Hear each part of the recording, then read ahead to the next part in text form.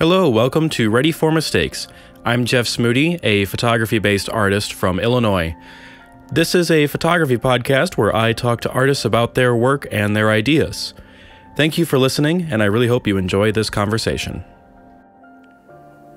Good morning, good afternoon, and good evening. Welcome to the first interview episode of 2024 for Ready for Mistakes podcast. Hope you guys got a good chance to listen to Megan Gould's interview that I did with her back in, that was released back in December. Really great conversation. Love talking to a fellow UMass Dartmouth MFA graduate. And I did get to go see her show up at the Griffin Museum that following day after that episode was recorded. It was a really great show, really wonderful work in there, and very excited to see what more Megan has in store for us with all the crazy things that she does with different processes and photo adjacent things. If you guys got a good chance to listen to the 2024 goals episode, that one finally went out a little bit late as to what I expected to put it out, but I'm glad I did wait a little bit for that because ultimately it allowed me more time to think about how I wanted to approach that and also keep it as concise as possible. If you hadn't noticed, I have a tendency to ramble. Glad I got that one out of the way so I can continue on with the interviews. So today I'm going to be talking to Ben Ward, who's someone that I met out at the Chico Review this past March, and he's the second person from Chico Review that I'm talking to on the show. The first one was Bailey Quinlan, and that was a really great conversation with her. So yeah, I got to see Ben Ward's work at Chico. I got his book, I Dream of Dust, out there. It was a really fantastic body of work. And a very, very nice, relatively small size of a photo book as well. Really highly recommend taking a look at it. But we spent a lot of time talking about that book and how he went about making it, as well as how it connects to other works of his like Mud. A really great conversation about all that. So hope you guys enjoyed that part of it. But of course, I need to give you guys a bit of a primer if you haven't heard of Ben Ward's work. I, of course, as usual, recommend you take a look at his website or Instagram just to see what his work is. But here is a brief bio about him. Ben Ward is a Colorado-based American photographer and cinematographer. His work focuses on a documentary approach to the human experience and the changing social and environmental landscape of the American West. In 2021, he published his book, I Dream of Dust, with Temper Books, and in 2018, he published Clay during the production of the short film Clay by Holocene Studios. He's been featured in Then There Was Us and 2022, in Booooom, the one with 7 O's, as mentioned on a previous episode, their publication Circles, Pomegranate Press's Nothing Left But Healing, and he's had solo shows that include Lonesome Valley Calls in Fort Collins, Colorado, Lonesome No More at Bolt Gallery in Fort Collins, and has been featured in Forms at Side Stories in Denver, Fragments of Devotion at Secret Flowers in Richmond, Virginia, Nothing But Left But Healing by Agony Books, also in Richmond, Virginia, and ImageNation Paris and Galerie Joseph Turenne, and also in Paris. Those Frenchies are probably going to get mad at me for pronunciation, but here we are. I'm American. This is a great conversation. It's a little bit less than an hour for this one. So anyway, let's get into this conversation that I had with Ben Ward. Hey, Ben, how's it going? Thank you so much for coming on the show. It's good. Yeah, thanks for having me. I appreciate it. Yeah, it's really exciting to get to talk to you after quite a few months since we were both at Chico. You're the second Chico person to come on the show, which is quite fun. So I'm really curious about, like every artist, how you got started in photography and how you got to where you are now with it. Sure, yeah.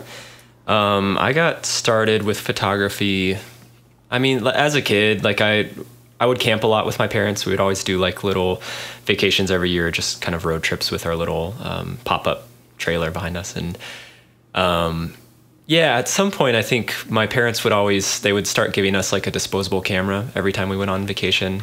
And that was just like always my highlight of it. And I really latched onto that. And starting pretty early, my brother and I were pretty close. He's like a year and a half older than me. We were really into like skating and biking and that kind of thing. So at some point I just decided like, I want to film this and I want to take photos. So I think that was really my intro to photography and like video production too, was wanting to capture the, you know, like the stunts we were doing. And from there I started to learn more about like camera settings and, you know, just never really looked back. Yeah, that's I've found more and more that basically that scenario is really common with a lot of the men photographers is skateboarding, BMX, whatever, or music, which I think is really fun because that's kind of where I came from too. I was the videographer for my little skate crew in high school because I couldn't skate, so exactly. I was given camera duty, which was a lot of fun. I first came across your work a little bit before Chico, when just kind of seeing, you know, who else is going along there, and of course at Chico, seeing your book, I Dream of Dust, was my first like physical encounter with your work, which is this really wonderful narrative portrait of Eastern Colorado. So I'm really especially interested in how that project got its beginning and how the process went. Yeah, for sure. Thanks for the kind words too. That project started when, let's see, it was probably 2017 or so. I got a large format camera. I just picked it up off of, you know, some guy on Craigslist was selling a bunch of camera gear out of his motel room, and I only wanted the large format, but he's like, you got to take it all. So I got a ton of gear from that haul, which was great. And that was, yeah, so I really just wanted a place where I could practice large format photography that was slow, and I could, you know, go somewhere in the middle of a field and just try something out, and I wouldn't feel rushed. Like I wasn't taking portraits of anybody. I was just driving around, and I think the pace of Eastern Colorado really matched, you know, like learning large format photography for me. So they kind of went hand in hand really well, and I'd been spending a lot of time in Eastern Colorado for work stuff. I do a lot of like video production for Colorado State University. And, you know, it's a former ag school, so there's a lot of like agricultural roots, and a lot of that is really just, you know, 15, 20 minutes east of where I live. So I was out there a lot, and it started to pique my interest a little bit. I was like, oh, there's some really cool stories out here. There's a lot of small towns. There's a lot of, you know, an interesting part of Colorado's history that kind of gets overlooked often. So I was really interested in it, and getting the large format camera just was a nice little nudge in that direction to go just drive around for days on end and see what happens. And so that's how it started. And, you know, the more you go out and take photos and meet people, it kind of snowballs into something bigger and bigger, and that just kept happening. Yeah, that's always the hope with things like that. I wish I would break out my large format more often. It's currently packed away. Sad.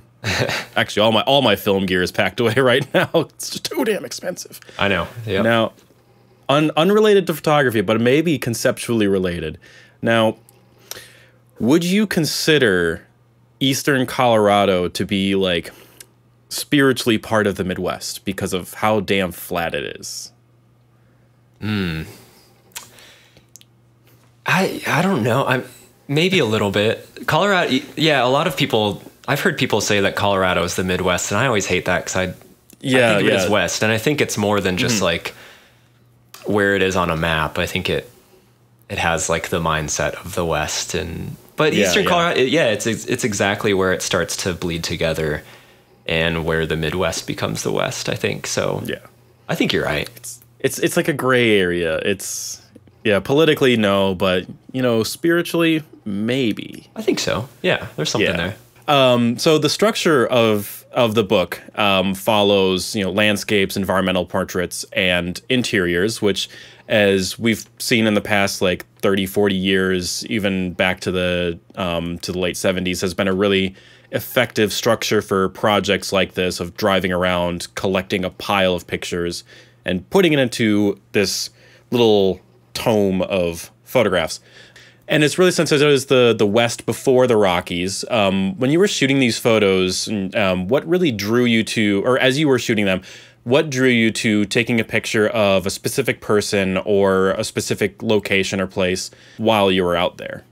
Yeah, I think a big reason that Eastern Colorado appealed to me. It was like, I think the theme that I wanted to explore with that book was like isolation and loneliness. And I think that's a lot of times like what I felt when I was out there, not in a bad way. It's like like physically you're very alone. Like there's just not a lot of people who live out there compared to the Front Range where I live. I think in my mind, we've all seen a lot of work that feels like Western. It's like this very like romanticized Western cowboy artwork.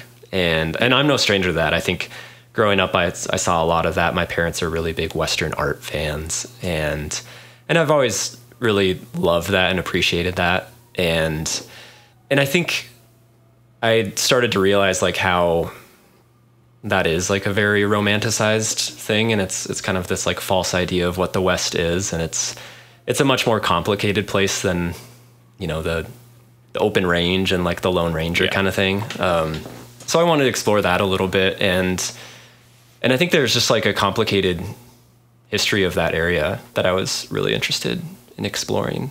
And a lot of the people out there, I really appreciated talking to them and being allowed to get into their world a little bit and photograph them.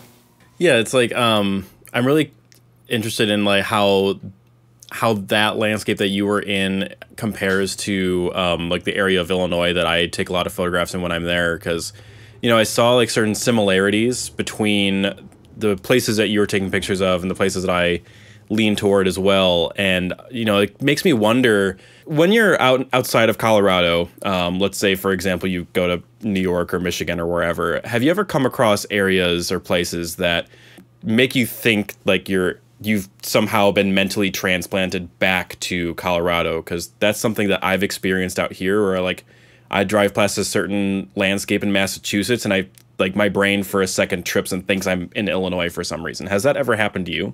There's certain spots in the West for sure that have similarities. But I don't know. I really struggle to like come up with a place that reminds me of Eastern Colorado. Obviously there's like Nebraska, there's parts of Nebraska you might drive through, or Kansas, that feel really similar, but I do feel like it has a very distinct flavor in Eastern Colorado. And the landscape, I think, is I can't think of many that are similar. Yeah. Other than like flat plains, Which it kind of makes me wonder. I've been asking a variation of this question to pretty much everybody on the show, is for your Colorado-based photography and your familiarity with it, for artists that are based in Colorado or the Mountain Time Zone, or just that kind of pocket of the U.S., do you feel like there is some kind of visual accent to the photographers that work there? Like certain tropes, certain styling, certain thematic interests that are more commonly done by artists that are in Colorado or that area of the country? I think a lot of people go to the mountains to photograph for sure. And I think for me, like I've lived here my whole life and I can pretty easily pick out like those are Colorado Rocky Mountains. Yeah. So I see that often. I think the thing that is very unique to this region is like really harsh light. A lot of people come here and like struggle to shoot in the light because we're so much higher and it's very dry. So you don't have that level of humidity that you might, if you're photographing on the coast or like in a very humid, low elevation region, like the light is a bit harder to handle here, but you see a lot of people embracing that. Like I think Robert Adams has talked about that very distinctly before, and how he loved it. Like it really matches like the feeling of being in a hot, dry place where you have these highlights that are all like kind of blown out and hard to control. So I think I see a lot of people trying to like capture that feeling that you might get from that. I think the first time I came across that kind of sensation and didn't really know what to do with it was the first time I had a road trip out to Colorado and Wyoming in 2018.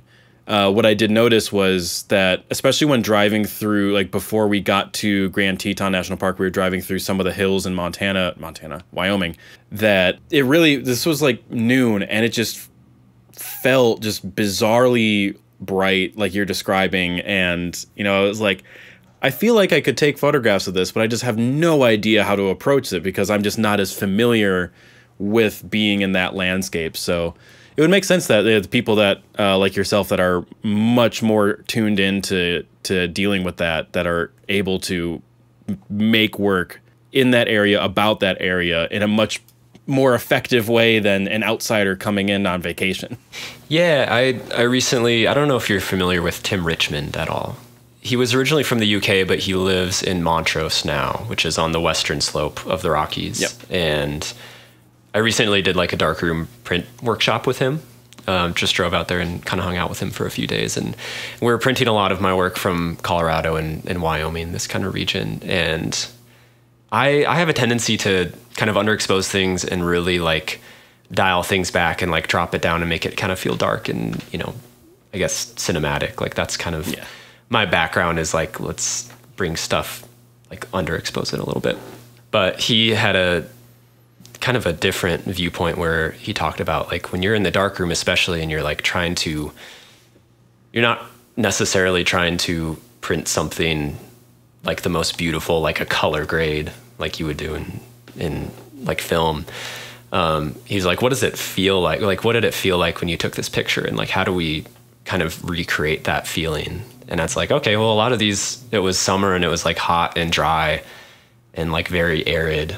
And so we like tried printing some of the photos in that manner. And it's like, it gives you a whole different feeling. It kind of matches the vibe of like what you were feeling when you took those photos. And that was an approach that I'd never really thought of before. Yeah, I think that's really present in a lot of the photos, like flipping through and on your website and such. Like there are certain photos that have like a really narrow range of tones that's just like very close grayscale tonality, and then other ones that are much more punchy with their contrast. And I think that the way that you approached those kind of photographs helped with playing with that, painting that picture of the landscape, making it feel, you know, hot and dry and all that. Even like I'm looking at the one of the ice fisherman with his dog. That's like one of the more lower contrast ones.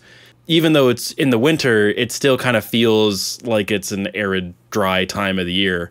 Oxymoronic from what it actually is. And I think that the way that kind of works throughout the series and sequence really helps with that. And I'm thinking about your other works, Mud and DIY, that are fully color, and then your other work, Migration, that's a combination of the two. So with what you just said about the process with the darkroom and all that, how did working on those projects versus working on I Dream of Dust as strictly black and white, how did that decision come about? Honestly, it kind of went hand in hand with getting that large format camera and learning a new camera. It just made sense to at least start just shooting black and white because I was going to make mistakes and it's just a lot easier to learn. And I think from there, you know, I shot a lot when I was in Eastern Colorado. I shot a lot of color, but I think it just wasn't resonating with me as much. And maybe that's just kind of where I was as a photographer at the time. But I think the black and white just resonated a little more and seemed to match the landscape and the themes that I was going after too. And a lot of that, most of it probably was home developed. You know, I've always developed my own black and white, and I don't really touch color. Like I don't like to develop my own color because I've messed it up so many times. So I think it was partially just practically it made a lot of sense. It saved a lot of money, and I think it just seemed to fit right with the subject matter. Yeah, I think that like with the content of this work, you know, black and white really just makes so much sense for it. And I mean, we'll talk about your other works soon, but those ones really make a lot of sense in color. And this one, I feel like it being strictly black and white. Like, obviously, we don't have the photos in color, so we wouldn't know what it would be like if it were color. But I feel like just based on, you know, everything from the title to how the book is made and to the paper choices and all that, all the physical, tactile things, just the black and white just really grasps onto all those things about the loneliness and the isolation that is felt in a lot of these images. So I'm also curious, we kind of touched on it a little bit before, but I'm really curious about how the finishing of this book affected your relationship to Colorado and the American West as a whole. Yeah, I think the whole process of making the book just it didn't necessarily, it's not, I learned a lot from it, but I think it reinformed a lot of thoughts that I had before, that I'm just kind of fascinated by Eastern Colorado and that whole area. And it's, again, it's kind of hard calling that the same as the West, because I think there are two different things. But yeah, it was just a commitment. Like, it was I think I shot for 2 years for that, and then it maybe took like a half year, maybe a full year to make the book. So it was a long-term commitment. And I think I still have people from that book that I photographed and spent time with that I'm able to keep in contact with. And, you know, I've gone out for other shoots. Like, I've shot some like music video, like documentary projects out there, and like kind of utilize some of the people that I met. So it helps that it's an ongoing relationship. And honestly, like, so many of those photos from that book, there's a lot that are way out there that I, you know, did weekend trips for and drove hours for, but a lot of that is, you know, 15, 20 minutes away from where I live now. So it really is this kind of blurred line of, it is kind of where I live, but it's also very different, you know? And I think that was part of the initial fascination. I don't know if you know the highway structure of Colorado, but there's I-25 runs north-south, kind of bifurcating the state. Yeah. And to me, I was just like fascinated by how that is this dividing line between the Front Range on the left, on the west, where you have Denver and Boulder and Fort Collins, and it's like very much one way politically, and like, you know, there's cities, it's not rural at all. And then you can drive literally 10 minutes east of I-25 and it's just a completely different world.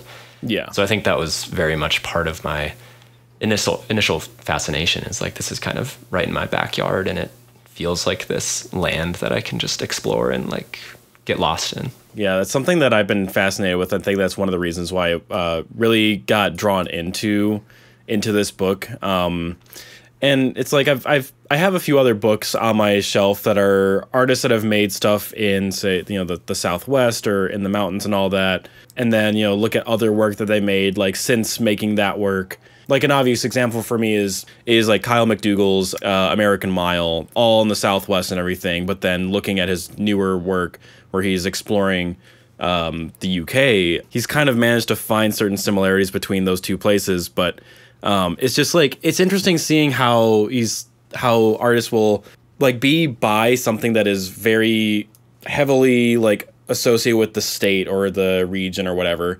But then there's this kind of offset of other things that is really interesting. Honestly, sometimes more interesting. Like, these days, that's what I've been doing, is like, yeah, I'm at the coast, I'm in Massachusetts, I could go to the Cape, I could go to Boston, whatever, take photos there.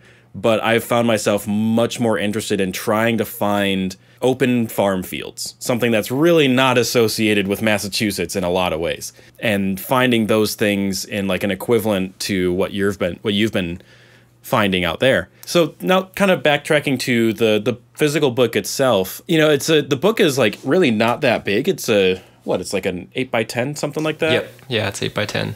And it's, you know, I didn't even realize it only has like 57, I think was the number of images in the book, which it feels like there's more than that, which I think is really cool, that it's, you know, a pretty much in that like comfortable range for a lot of photo books in number of images. But like, I really don't get tired of looking through it, and it flows really well together. So I'm really curious about the editing and design process to make the book. Yeah, well, I definitely have to mention that a lot of the editing and design came from Temper. Jessiel Gonzalez was the one helping out with a lot of that. And then we had a graphic designer from, his name's Callan, and he did a lot of like the actual design and typography. But yeah, I think for me going into it, I wanted to keep everything simple. Like, that was my North Star for the whole book, is like, I just want it to be simple. I don't want a lot of text. I don't want frills. You know, it doesn't have to be this like long, dragged out project. Like, I just want it to feel simple. That's something I like, you know, not that the book has that many similarities to a zine, but I do like how zines, you know, it doesn't feel like you're getting into something when you can just pick it up and leaf through it. And you don't have to spend hours with it. You know, it's just something that you can get into if you want, and it's simple and it's hopefully approachable.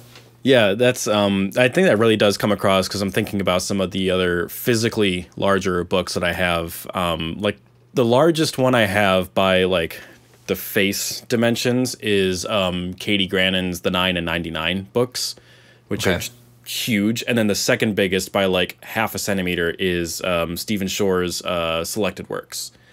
And Katie Granon's, despite having that huge surface area of the front, is similar in that it's not very big. It's easy to flip through that, and I think that's how it found that balance.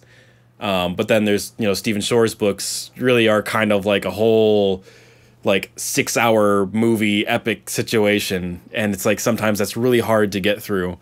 So that's why I think that your book really found that, all of y'all found a really good balance of those things that I think really made it that successful. And right on the cover of the book, we have one of the recurring characters of the people that you photographed. So I'm curious about who those recurring characters in the book are. You kind of mentioned them a little bit before, who they are and how they influenced this project. Yeah, so there's a few subjects in the book that get shown more than once. There's not too many of them. But yeah, there were a few people that I just met that, you know, whether it was multiple occasions or I just spent a whole day with them or whatever, that, and I just felt, you know, I have no issue with putting somebody in a book twice or like having them on the cover and then in the book. I think if it adds to it, that's fine. I feel like there's some books that really thrive off of this feeling of like surprise and like randomness, where like every page you turn, it's like this is a different person miles away, and you're surprised like every time you turn the page, and that's really cool. But I didn't really feel like I needed to inject that into this book. It's like it's okay if you're spending a bit more time with people or like in one region. I think I was okay with that. Yeah, I think that also starts to contribute to that narrative of the place, where by having just a couple recurring people throughout the book helps us as the viewer relating to it, despite not knowing these people, not having their names. Just by them recurring a few times helps us with, you know, almost becoming personally attached to them.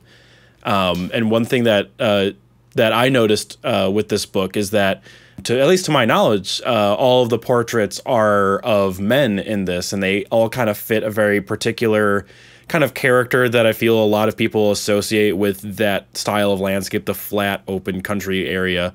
And I'm curious about what your thoughts are on this aspect of the book, that all of the portraits are of this particular demographic and, I dare say, stereotype of sort of men in the project. For sure, yeah.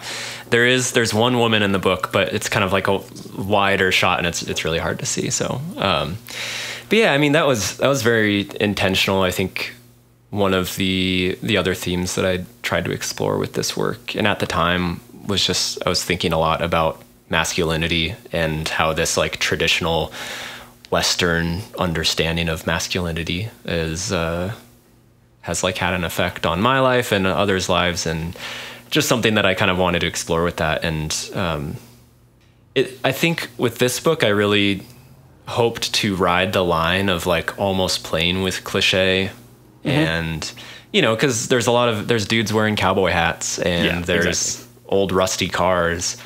And like we were talking about, or I should have mentioned that, but those are kind of photo cliches for the West, obviously, you know. But I like the idea of playing with that, and in a way that kind of, I think, helps draw people in. I think, you know, if you're somebody who doesn't follow my work or might not super be into like contemporary photography, but you see a book, it's like, oh, this is like a book about the West, and I like cowboys and I like that kind of stuff. Yeah. It might be something that draws those type of people in, but hopefully it does enough to subvert that too, where it's not these super romanticized, like gorgeous pictures of like heroic cowboys. It is exactly. It is more these like tender, quiet moments where it plays with, you know, this idea of masculinity that also like comes with isolation and loneliness, maybe. I think that you know, it helps with that too. You know, we have like certain things that it really is kind of part of their lifestyle, is that not only did they probably grow up with that stereotype of being in the West, like, oh, if you're in the West in the country, you're probably going to dress in work boots and jeans and a cowboy hat, right? So, and they probably had that exact kind of upbringing that everybody else outside of that probably had. And what's also kind of interesting to me is that it feels like seeing these people in like these scenes, it feels so much more honest and real to who they are as people and to the landscape they're in. I went to a concert recently where Colorado-based artist Gregory Alan Isikoff was performing out here. Love his music. I was there for the openers though, Milk Carton Kids.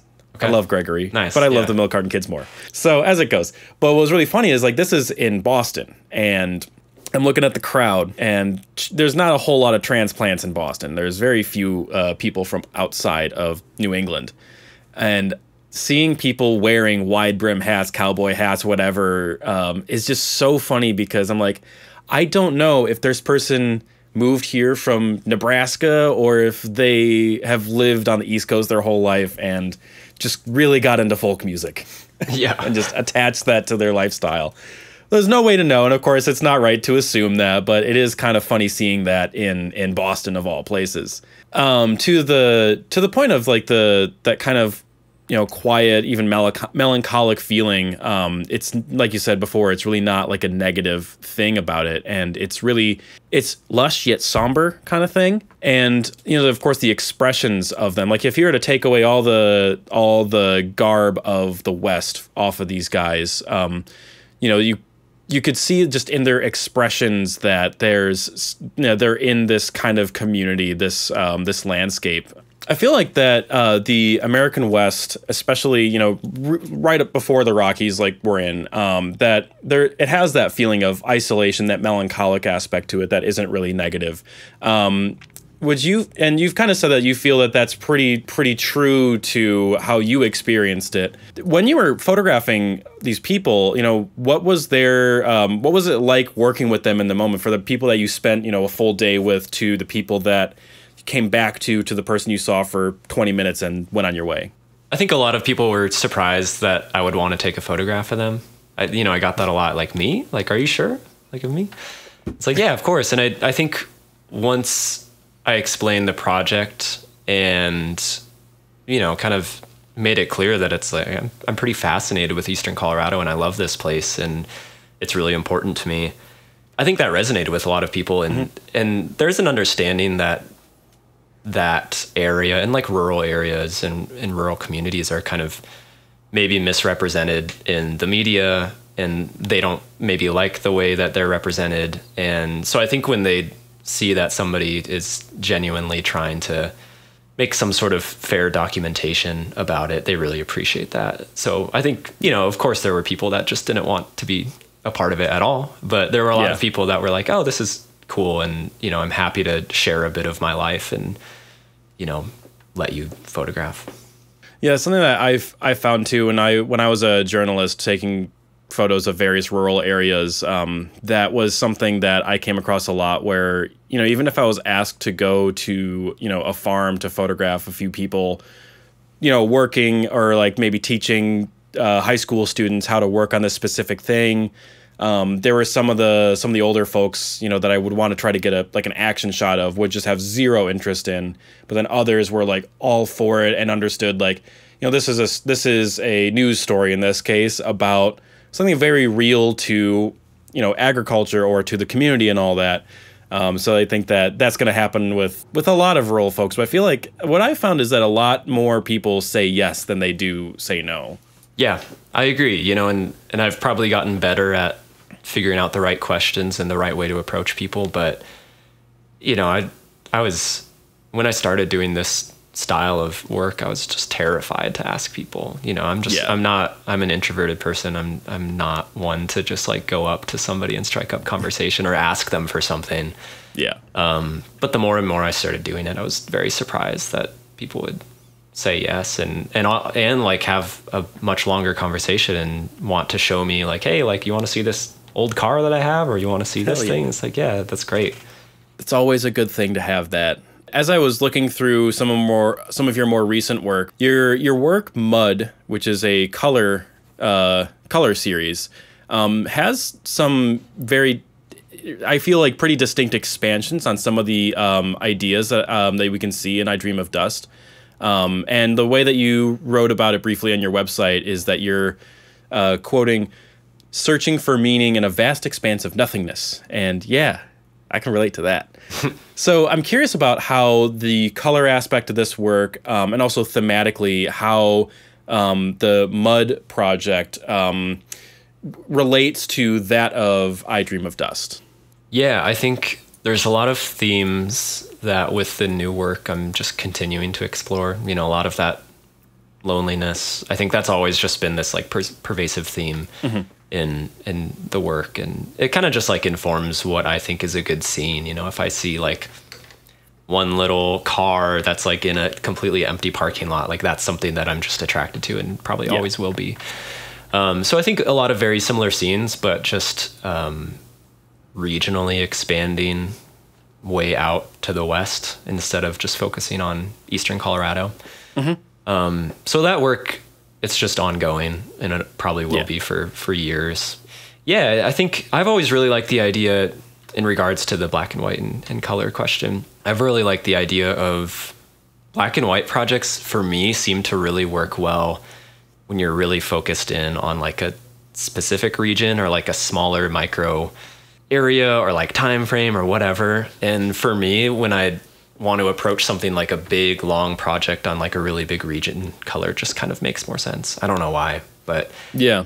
Like I always think of Joel Sternfeld, like he's one of my favorites, and his work is so grand and sweeping across the whole country, and like wide frames. And I feel like his work just would not work in black and white, you know?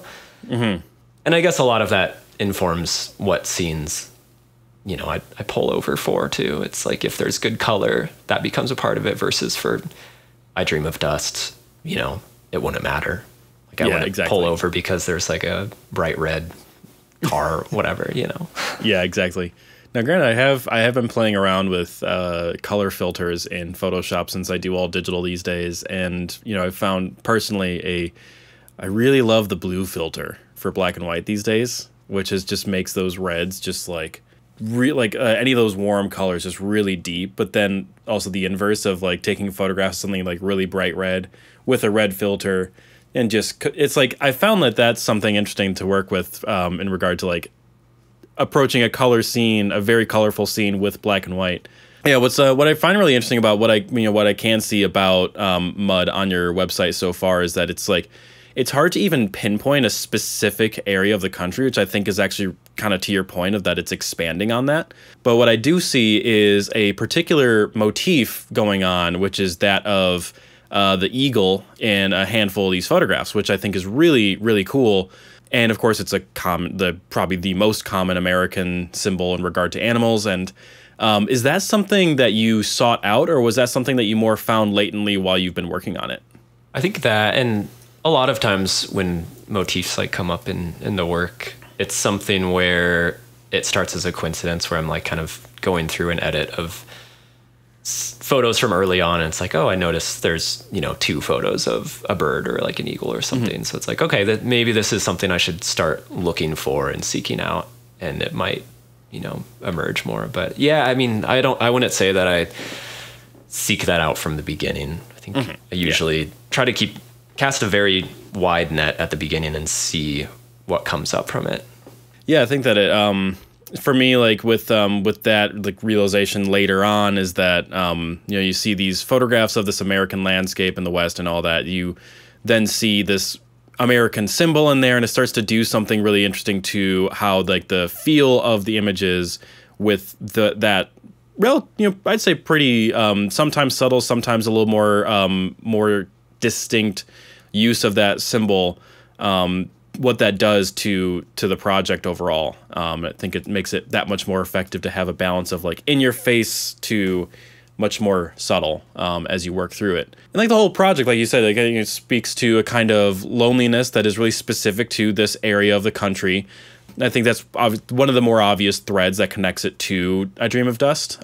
Were these projects made in succession? Were they kind of like blending together, or were they more far apart in regard to when you started shooting? I think they're actually pretty far apart. There might be some bleed over from old photos that I've selected for it that I shot while shooting I Dream of Dust, but I think it was very much like after I finished that book, kind of gave it some time, and then was traveling a decent amount and doing a lot of road trips, and started to like think about this project coming together as like a cohesive body of work. So yeah. I think they're fairly separate, but at this point, this one's an ongoing one, and I'll have other projects that are on my mind, and I can't keep things that separate, because when you're the nature of a 4 or 5 year photo project, like I need to have other things going on, I can't just focus on one thing at a time.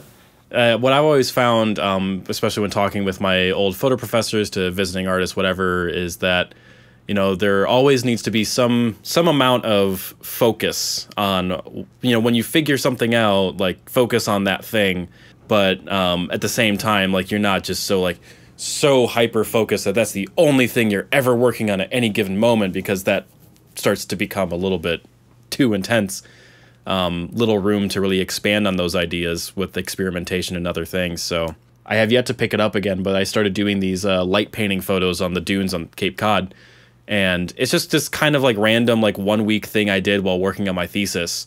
I came back to it later, and then it's like those kind of little things, while I'm hyper focused on one thing, those little offshoots can lead to a future project, which it sounds like, whether or not you knew it, it sounds like that's kind of what happened with Mud later on, is that those few pictures before led to Mud later on without you really realizing it. So I'm really curious about how you think of the landscape that you work in, and I'm always fascinated in novels or whatever, that the landscape itself becomes kind of its own character.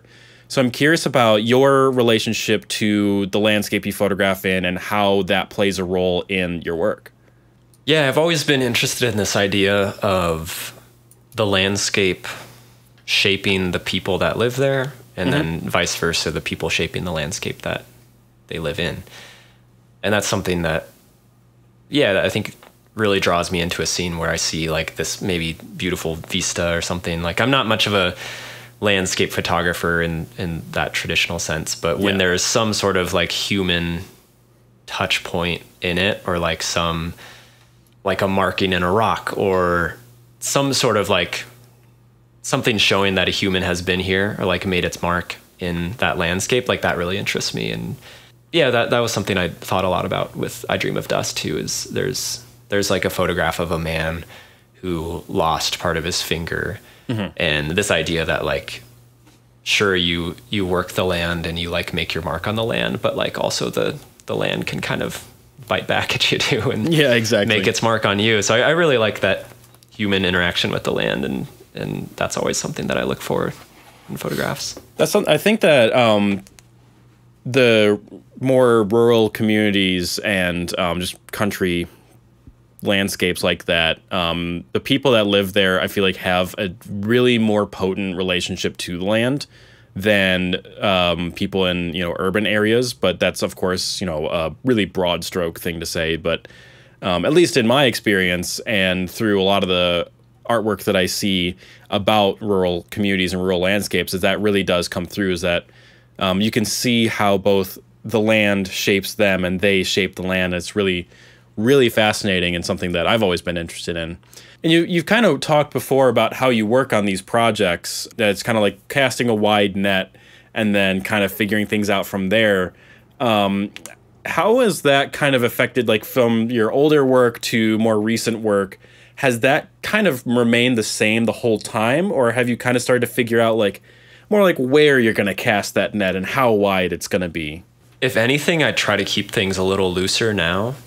Even with I Dream of Dust, like it started as an excuse to kind of get to know the camera and that kind of thing. But at the same time, there was a point early on where it's like, okay, this is going to be, maybe a book, or this is going to be a project, and I want it to be the eastern half of Colorado. And I think I divined that like pretty early on. Whereas now I just have more projects going on now that I try to not define too much. Like I don't want to give them a timeline, and I don't want to like prescribe these parameters to them.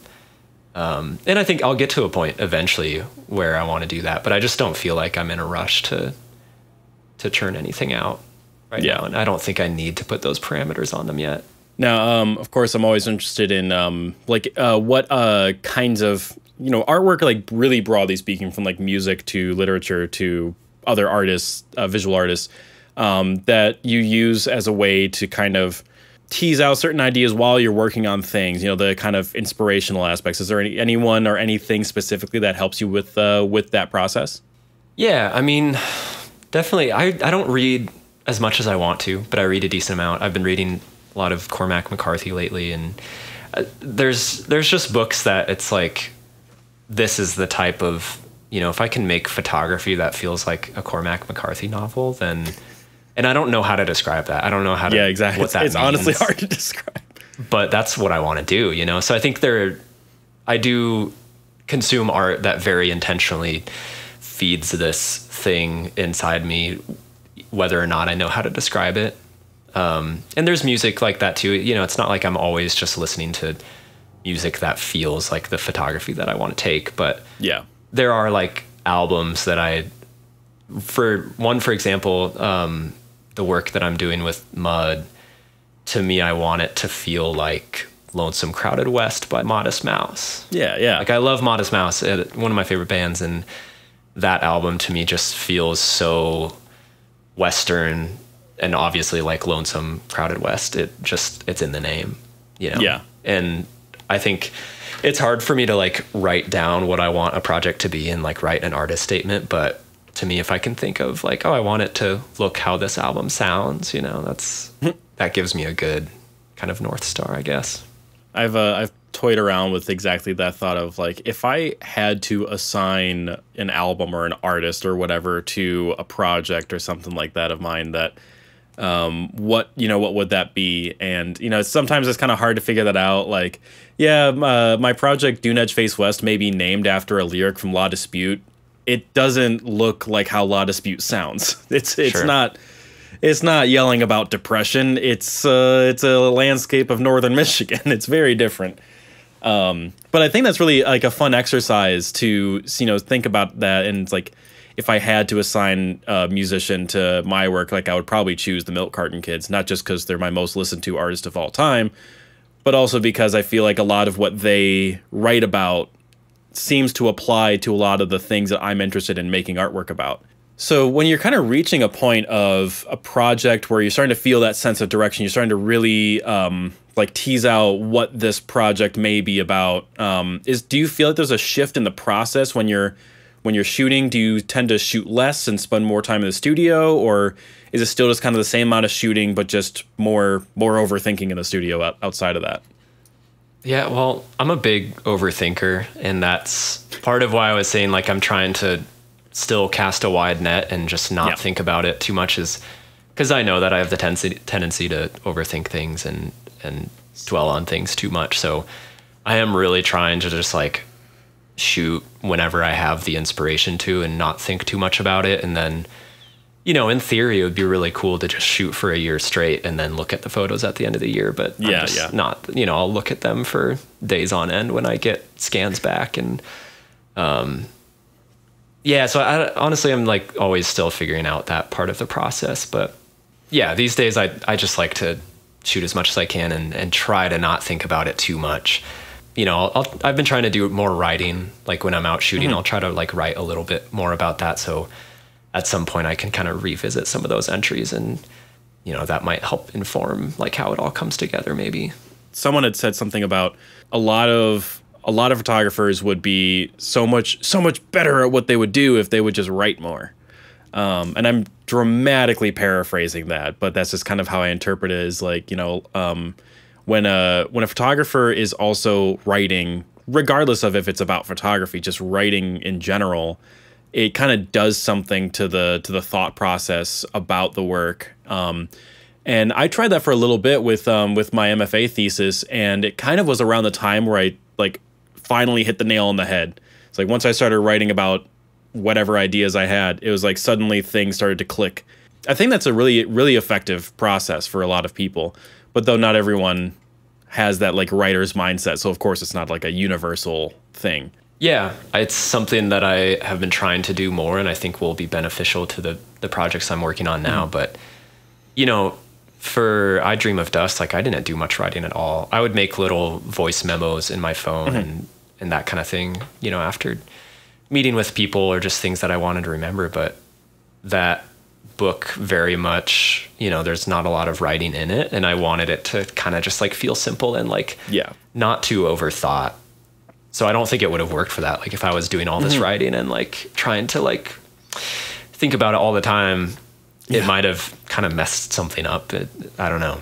Yeah, it really is kind of like a case by case basis as to like when are you writing compulsively about things, like you know, bringing it back to Vanessa Winship, where like with She Dances on Jackson, I absolutely loved seeing the written parts and hearing the written parts at Chico about that project, and it's just so fascinating seeing how the writing works for a project like that, and then later into Snow. But then you get other work, you know, that's just writing could even distract from things, that even like writing while working on it can distract from the spirit of the work, from like intent of the work, especially. There's an amount of research that goes in, but that's just getting so into the nitty gritty of process and practice and all that, which is its own animal. So kind of shifting quite a bit to a different part of your artistic life. You have a video background, and you briefly mentioned about doing video work for Colorado State, and I'm curious if you've ever done video work for fine art purposes, things like moving photos or a narrative video sequence or something like that.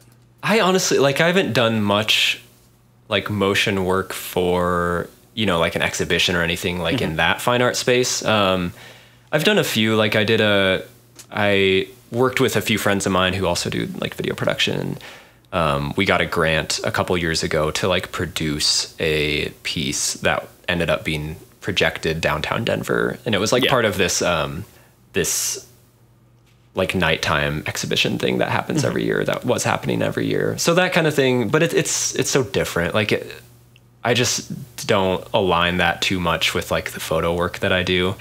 Like it's very much a different headspace, and it's more like collaborative process. And it's a lot of that is more like based on just aesthetics and less about like trying to tell a story or like communicate much of a feeling, I guess.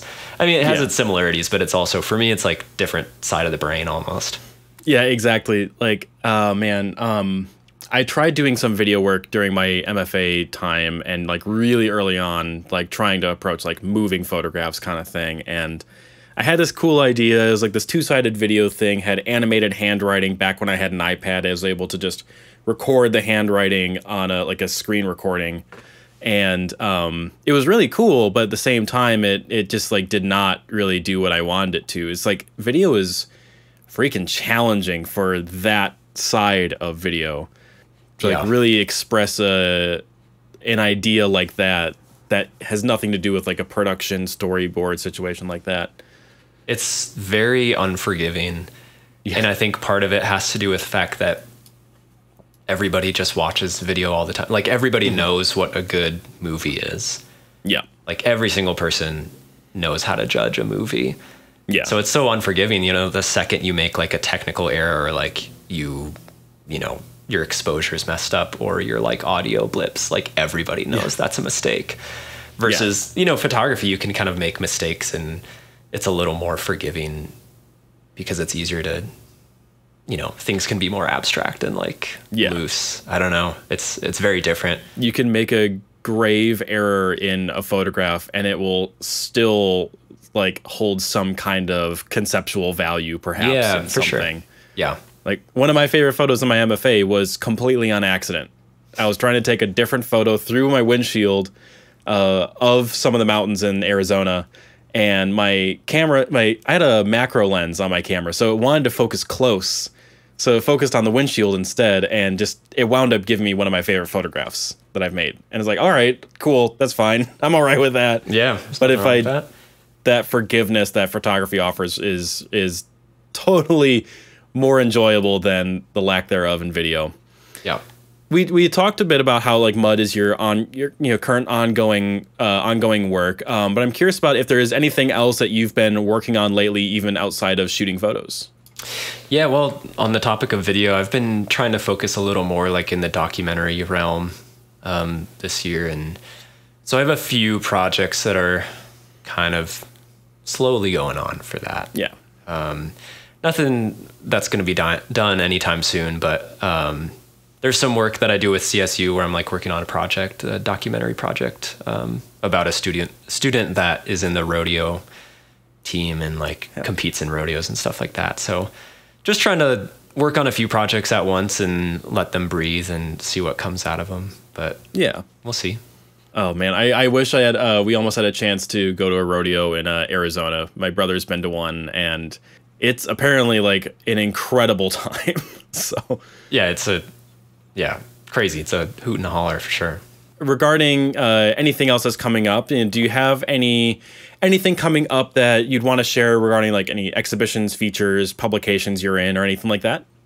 Honestly, I'm kind of just laying low for a bit. I've got like a few things cooking, but nothing in the near future, honestly. Just kind of like keeping my head down and working on some projects and hoping those come to fruition in the next couple of years, maybe. Yeah. Hell yeah, though. That's always an important thing to do. That's kind of where I'm at. And honestly, a lot of people I've talked to are kind of in that exact same space, which is a really comforting thing to hear.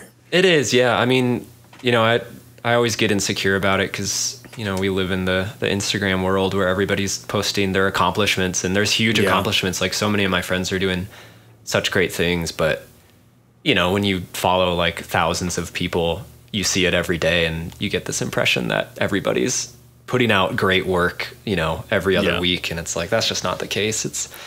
You got to give yourself time to rest and keep your head down. Yeah. And whatever the Instagram algorithm is choosing to show you of the 1,000 people you're following, you're only going to see 20 of them. And it's the 20 people that have 20 exhibitions going on at the same time. And it's like, oh, cool. Exactly. Thanks, Instagram. Yep. So, but anyway, that's a whole separate conversation. But yeah, to kind of bring things to a close here, where can people find your work online? Got a website, benwardphoto.com, and then Instagram. I don't use it much these days. I haven't been posting a ton, but I try to get back in there every once in a while, make the algorithm happy. So yeah, ben.p.ward at Instagram, and that's about it. Thank you so much for coming on the show. Excited to see where things go from here with your work, and yeah, thank you so much. Yeah, thanks for having me, Jeff. I appreciate it. All right, everybody who's listening, thank you for listening, and I will see you in the next one.